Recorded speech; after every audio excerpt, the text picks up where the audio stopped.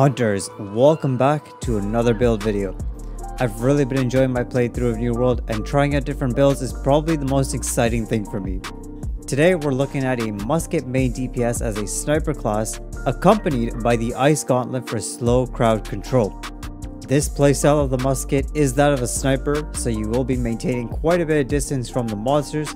When you get pushed, the Ice Gauntlet is going to be there for you to slow down enemies / back off and protect you from being hit while you reposition.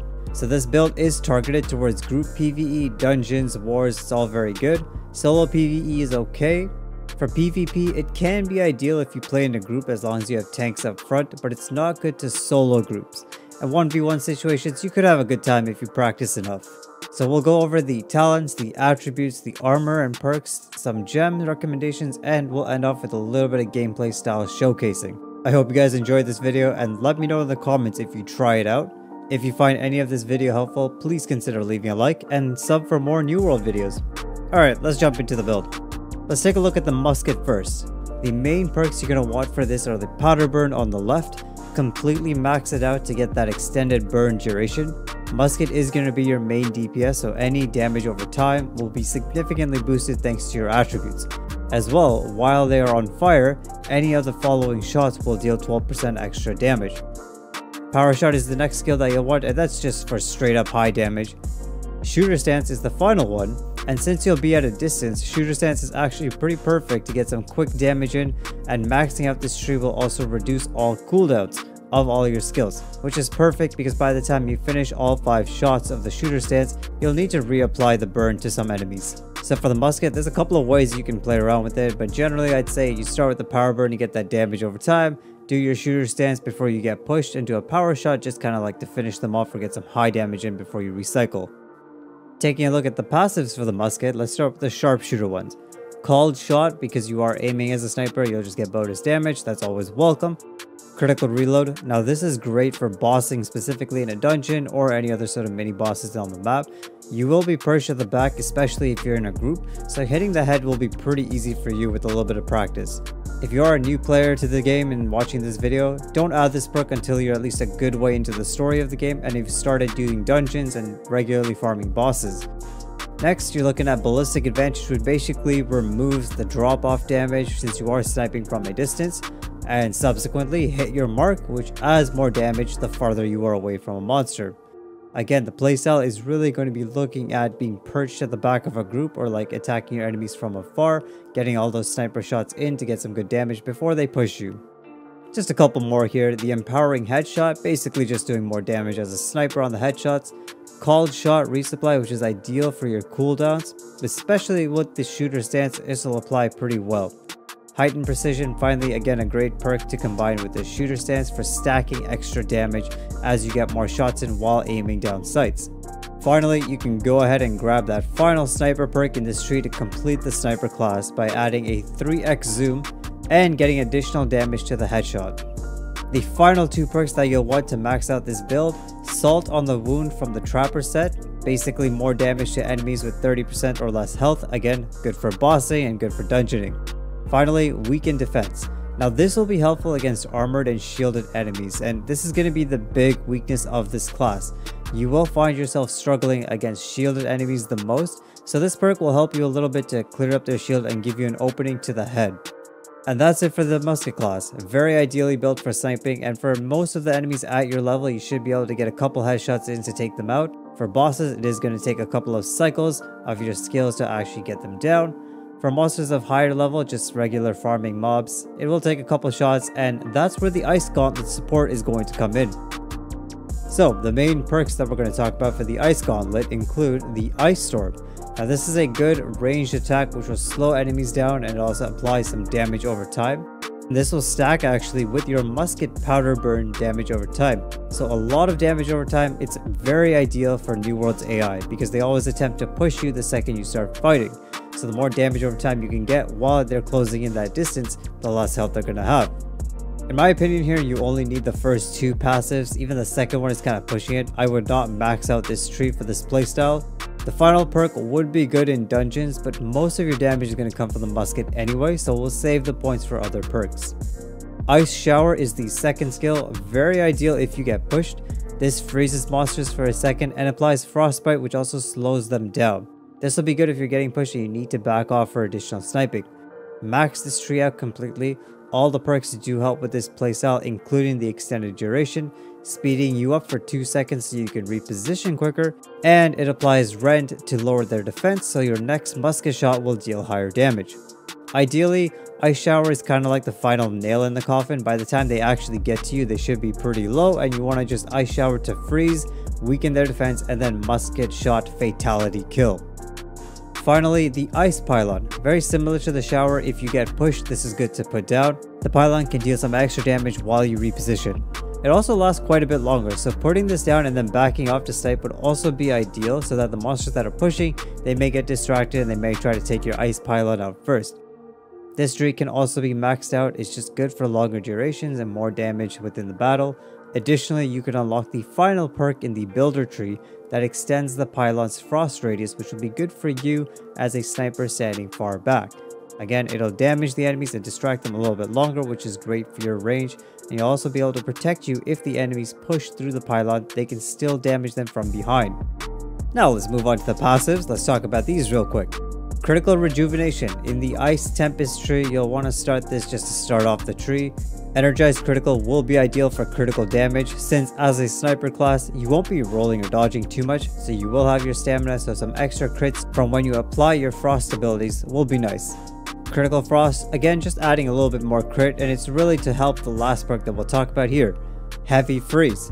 Now this will be helpful if you want to stop enemies in their tracks. You'll have to throw in a heavy attack, and if they're in an ice storm, they'll be frozen for another second, which you can then switch to your musket for a high damage headshot. Freezing them obviously is a great way to ensure that you get the next headshot, and I would ideally maybe even make this using the power shot. The final two come from the builder tree. You'll want Quick Frost at the top right to quicken the pace if you do get pushed. As I mentioned, using Ice Shower will activate this and you can get out real quick. Finally, Frozen Touch. Now this will be the final perk if you actually get hit. So if the monster gets through everything that you put at them, this will slow them down when they melee you, and you can escape a bit easier to reposition to then get some musket damage back in. And that's it for the talents for both of the weapons. So as you can see, the Gauntlet really is there to support your musket class. In groups, it'll be very helpful for everyone actually. You can get some CC in while still dealing high damage with the musket from a good distance away. It's definitely going to take a little bit of practice to get into the swing of mixing both skills in solo play, but I guarantee you when you learn it, you'll have a blast like I am. Okay, let's change topics here. Let's talk about the attributes. For this build, you'll really want to be stacking dex with a side order of intelligence and a little bit of cons. Most of the damage will come from the musket at range, so you don't want a lot of that into int. You want that 4th and 5th dex nodes, which would be very ideal for the musket, so your goal should be to get there. My suggestion here would be to focus a lot of your level points into dex and a little bit into cons. You're not going to need a lot of constitution because as a sniper class, you will be pushed pretty far back and away from the enemies, so you're not in the thick of it, you're not like tanking any damage, you don't need a lot of health. At the most, I would say the first node, nothing more than that for constitution.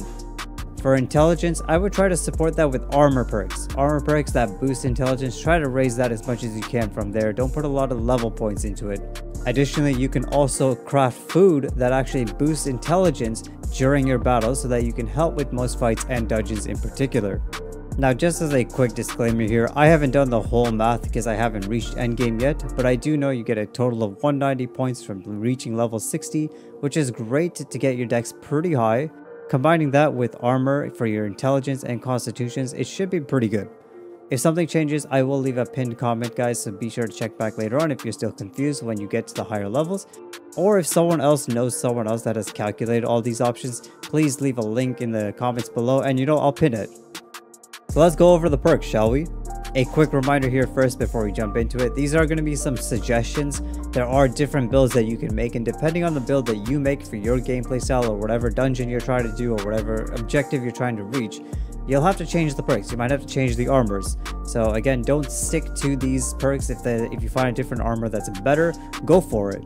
With that being said though, these are some general perks that will actually help the build no matter what. Starting off, Crippling Powder Burn. Now this is the first perk that I really think you need. I think it can be on armor or weapon, and it will slow your targets that are affected by burn. This is a really ideal perk for your musket. Keeping them slow for an extra 5 seconds is huge time to land more headshots. Empowering shooter stance, great for this class just to add some extra damage to your shots. Vicious is another great perk, again adding extra damage to your critical damage, and if you can find it or craft it, great to have. In terms of elements, chain lightning or fire would be awesome to have. They're really fun to play around with. Although I haven't yet seen them on muskets, so if anyone knows if it's possible or not, leave a comment below. For the Ice Gauntlet, you must get Unending Thaw. Extending the frost effects is super ideal to keep the enemies slowed and give you more chance to hurt them. Chain Ice is also a great perk that'll also help the build. It's just kind of cool. Chain Ice will just give you a little bit more ice attacks to your ice attacks. Besides these perks, I think you need to focus the rest of your perks into bonuses for dexterity and intelligence. This would be ideal. As I said before, the more intelligence that you can get from the armor, the more stat points you can use for dex. Cool, and I'll leave it at that for the perks. If you have any questions or want me to look at any other perks, leave them in the comments below, guys. Let's talk about the gems real quick here. For your weapons for the musket, the Malachite gem would be ideal. When enemies are slowed by the Ice Gauntlet, that does count as a CC crowd control, so you will get that extra % damage bonus. At epic tier, this gem will give you a 12% bonus. Diamond can be added to your Ice Gauntlet. Most likely you'll be using ice skills from a distance, so you'll still be at full health to prevent them from reaching you, so adding a % damage works ideally in this situation. At epic, this adds 15% damage to your frost area damage over time. On the armor, Onyx is probably the best one that you can do. Good for protection if you get pushed by any of the monsters that attack you. If you're attempting PvP, Moonstone may be worth it here since most of the enemies will push you with a melee slash type weapon like a great axe or a sword. Thrust protection from an emerald could also be useful, a little bit more variable depending on the types of people and the meta that's going on in the game.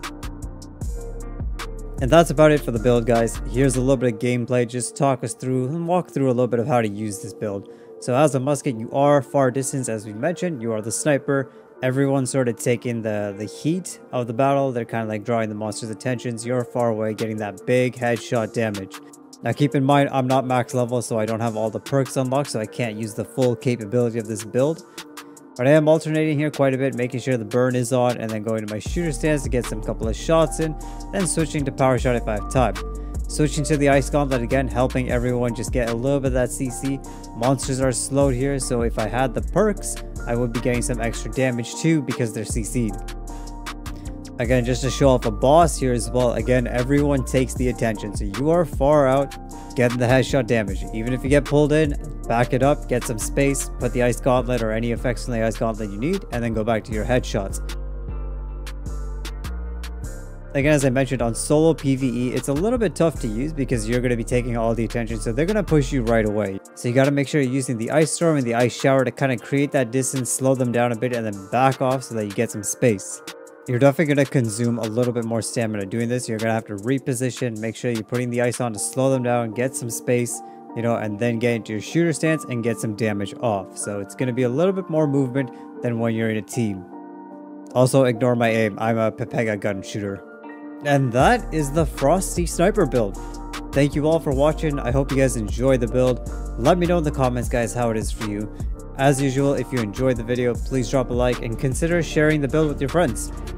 Other than that, we shall see you all in the next one. Stay safe, be happy, and keep hunting. Scott Sensei's out.